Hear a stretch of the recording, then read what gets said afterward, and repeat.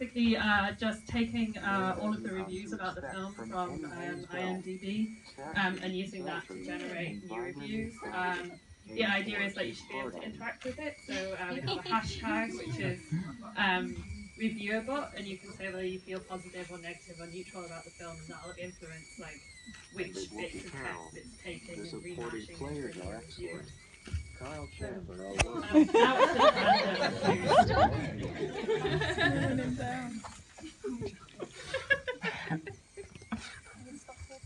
Stop talking. I know. Just when I turned it up.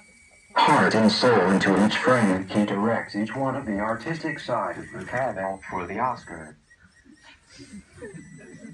Committed to film. This is an edited version of New York Film Festival. I got the chance to see her for